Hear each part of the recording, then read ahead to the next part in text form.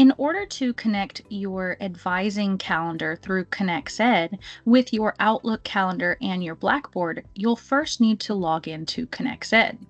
When you click on your ConexEd card, you will need to agree and then log in with your port author login.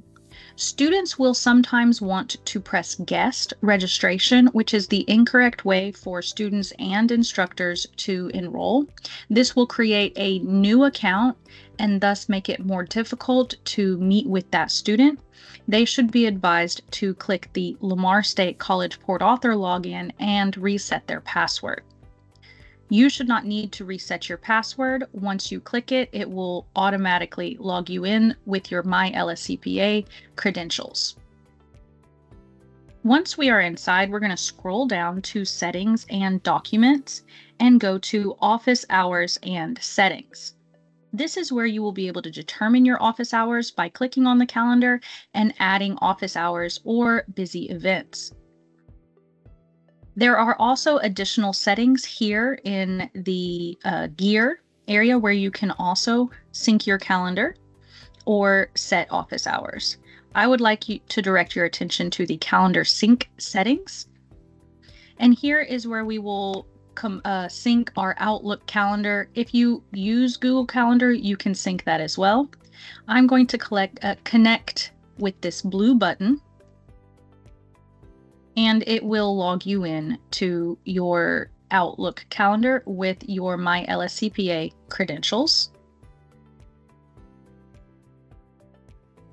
Once connected, you want to make sure that you're viewing your calendar that is used for advising and press push and pull. This means that if somebody schedules an event in your Outlook calendar, it will be blocked off in your ConexEd calendar. And if somebody schedules an event in your ConexEd calendar, it will be blocked off in your Outlook calendar. I prefer to omit office hours because it just makes things less messy. Students can still schedule appointments with you during that time, even if you omit. Once you have applied changes, then you should be able to see the synced events in both your ConexEd calendar and your office calendar. In order to get your ConexEd to be more accessible to students, you should add your ConexEd card to your Blackboard. You can either copy the URL and use HTML to include it, or you can use the HTML already provided at the bottom. I'm going to copy this and then go to one of my LSCPA courses.